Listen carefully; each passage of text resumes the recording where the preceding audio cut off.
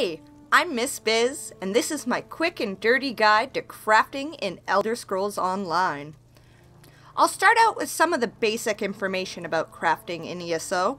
I'll break all the crafts down into one of two categories: consumables or equipment.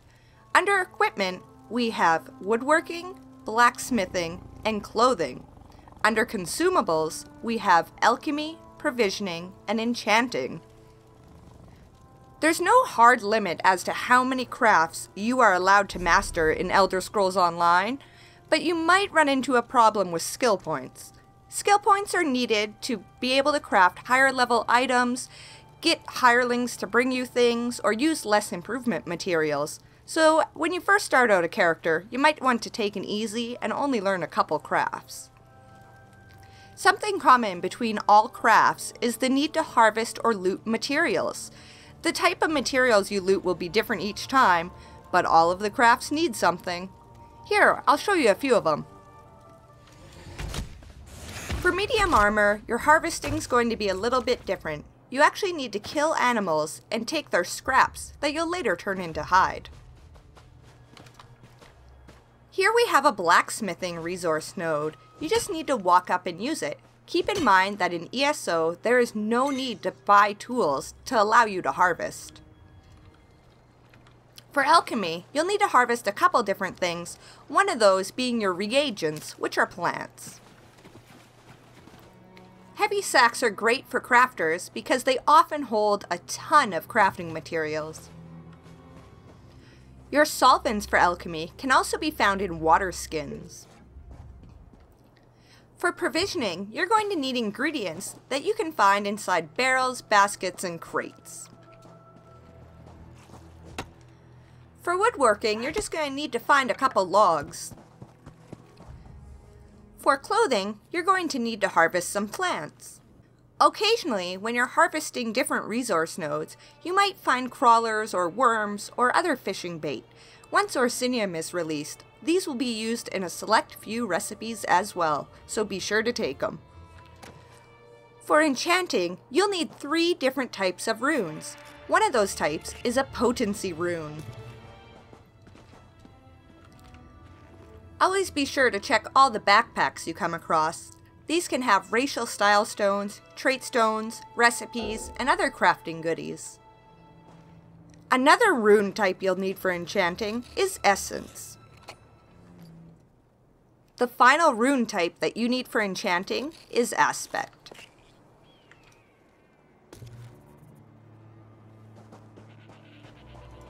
Once you've rounded up all the materials you need, you're just going to have to find some crafting stations. Here you can see a clothing station, here's a woodworking station, and here's a blacksmithing station.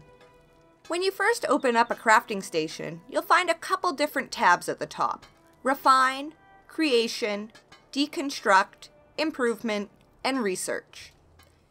You'll need to start off by refining your materials. The materials you picked up from your resource nodes are not refined, and you'll need 10 of those in order to be able to refine them. You'll get somewhere between 7 and 10 refined materials. You also have a good chance at getting other crafting materials, such as style stones and improvement materials, back when you are refining. When you swap over to the creation screen, you'll see a couple different tabs at the top. If you're at blacksmithing or woodworking, you'll have the choice between weapon or apparel. And if you're at a special set crafting station like I am right now, you'll have an option to actually craft set pieces if you know enough traits. The first thing you need to select is what item you would like to create. You just move over in the tab for this. The second selection you need to make is your material type. The material actually designates the level range of the item. You can fine-tune what level the item is by adding more materials to it. The third option you may have is to select a style.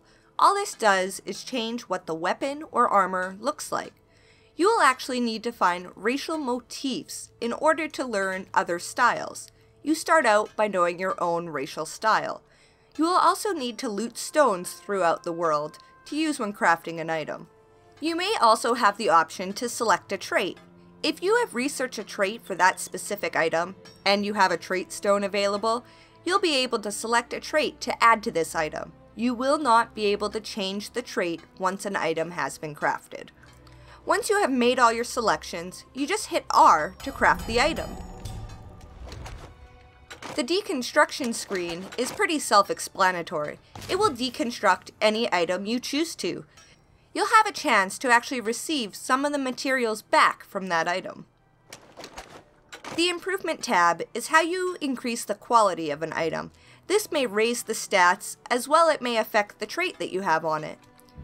Each time that you raise the quality, you're going to have to use a little bit more improvement materials. You also have a chance to fail. If you do not raise your chance to 100% by adding more improvement materials, and it fails, you will lose the item and the improvement materials that you tried to craft with. The research screen is how you will be able to add traits later on or be able to use the special set crafting stations. You'll need to research each trait for each individual item, and these will double up in time as you learn more of them. You'll need that item with that trait available on it to research. This will destroy the item. Once you have found and used some recipes to learn them on your character, as well found some ingredients, you'll just need to find a cooking fire to start your provisioning craft. In the provisioning window, you'll have two options, cook or brew. Cooking allows you to make a food that will actually raise a max attribute or more if it's a rare type of recipe. Drinks will increase the regeneration of your attribute. The type of recipe actually determines what attribute that food is going to raise. Blue foods always increase 2 attributes, whereas purple always increases 3. As long as you select Have Ingredients in your provisioning interface, you'll be able to see all the items that you can craft. Remember, all your crafting materials in your bank you are able to use when you're at a crafting station. All you need to do is select a food or drink and craft it. That's all there is to provisioning. Provisioning has 2 rare epic ingredients. These are mostly found doing crafting writs or provided by hirelings.